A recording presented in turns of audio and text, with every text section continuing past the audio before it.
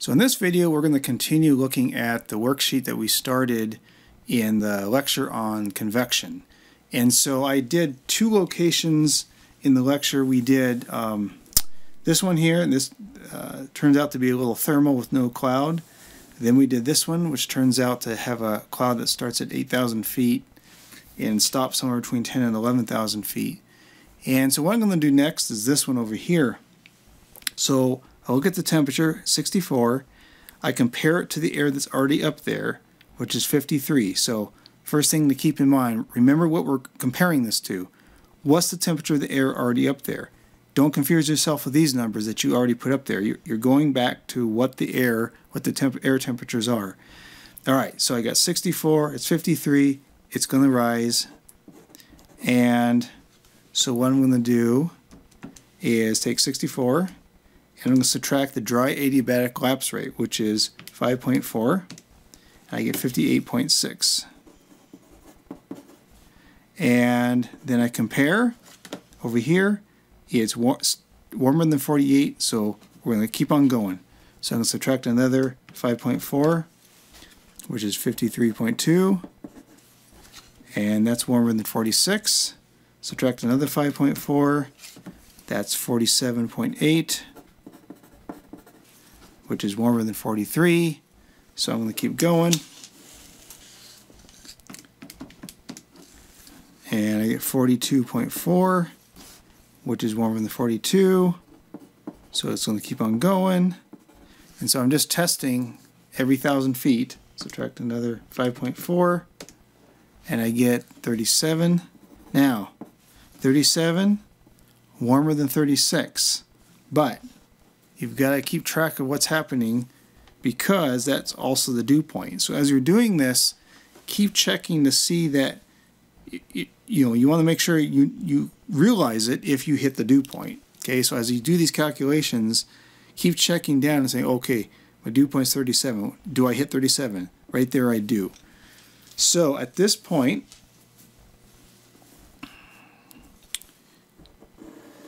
okay, so right there, the temperature is equal to the dew point. Therefore, we know that the relative humidity is 100%. All right, so now remember what we said. Once you are, this is the beginning of the cloud. Once you have a cloud, then you are, instead of subtracting 5.4, you're subtracting, in this class, 2.7. And the reason for that is because the addition of latent heat helps keep the atmosphere warmer than it normally would be. All right, so I got my 37, and I'm going to subtract, this time, 2.7, and that gets me 34.3. Still warmer than the surrounding air, so it's going to rise and continue to rise. My cloud continues to grow. Okay, subtract 2.7, 31.6. Okay, that's warmer than 30, so it continues to grow. Cloud continues to grow. And subtract 2.7 again. I get 28.9. Okay, now notice here that 31.6 warmer than 31, 28.9 almost but not quite 29. So what that tells us is that the cloud will rise past this point and almost but not quite get to this point. So I want to draw it to show that it's between those two lines like that. And then where does the air go? Well, it comes out the top and sinks back down. So I'm going to draw a few arrows to show that. Okay. All right. So now let's go to day 2. So on the handout, it's probably on the other side or the second page. And so the setup here is actually, the bottom part is almost the same. Okay. So the conditions down here are the same, and in fact, the temperatures down here are the same. The only thing that's changed is we've brought in some colder air aloft. So we've got cold air that's come down from the north, and we're going to see how that changes things. So the first thing I'm going to do is we're going to go do this location right here. So I've got 85 greater than 84, so I know it's going to rise. Subtract 5.4, 79.6, 74.2. I'm just subtracting 5.4 each time. Okay, so warmer than air around it, rises. Warmer than air around it, rises. Warmer than air rises. Not warmer than air around it. So somewhere between here and here, that air stops rising and then sinks back down. Okay, and this is exactly what we got on day one. So this is exactly the same answer. Nothing's changed here. No cloud. Okay, why is there no cloud? We didn't cool it to the dew point. All right, so let's go to this second one here. Okay, so 76 minus 5.4, 70.6, 5.4, 65.2, 5.4, 59.8. And so I'm just subtracting 5.4 here.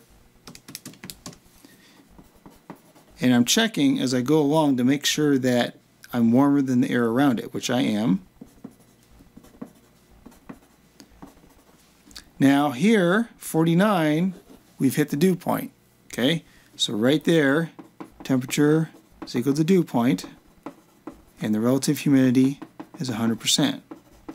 Okay, that one right there is the flat bottom of our cloud, which then is going to start growing vertically. Okay, so now remember I'm going to subtract 2.7 from now on, because now I'm inside a cloud. 2.7, 46.3, 43.6, 40.9,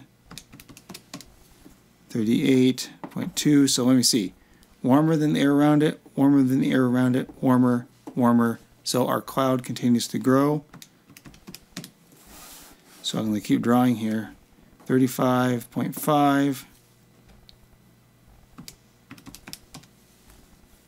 32.8,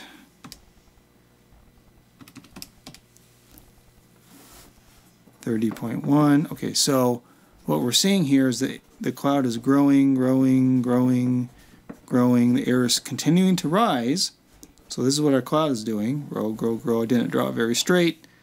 My cloud is leaning a little bit, but that's because it's hard to use this little projector and not be crooked. So here we are at 30.1, and still warmer than the air around it. So subtract 2.7 again, I get 27.4, still warmer than air around it. So the cloud just keeps on going off the page. Okay. So the point to this is that this cloud starts in the same place that it does on day one, but because we've got extra cold air up here, it helps the cloud grow and grow and grow and grow and grow. All right, we'll do the last one here. Okay, so 64, warmer than 53, so I take 64 minus 5.4, 58.6. Minus 5.4, 53.2, minus 5.4, 47.8, minus 5.4, 42.4. Okay, now let's just see what we're doing here. Warmer, warmer, warmer, warmer. So air is rising. Have we hit the dew point? We got to get down to 37 for the dew point. We haven't got there yet. Subtract 5.4. 37. Okay, so there we hit the dew point. So right there, oops, get off the screen here. Temperature is equal to the dew point. Relative humidity is 100%. We get the formation, the beginning of our cloud. So then from this point forward, remember I subtract 2.7. So 2.7 is 34.3, 2.7, 31.6. So again, I'm checking. Warmer, warmer, warmer. So my cloud is growing and growing. Right? So then I'm going to subtract 2.7, 28.9, 2.7, 26.2, and just like the other cloud, as we go up here, we can see that the temperatures continue to stay warmer than the surrounding air. So this one, like the other one, grows off the page. Okay, so the point to doing all this was to illustrate that if you want air to rise to make a cloud, the hotter the air is near the surface, the easier it will rise through the atmosphere, right? It's like it's got a better start the hotter it is.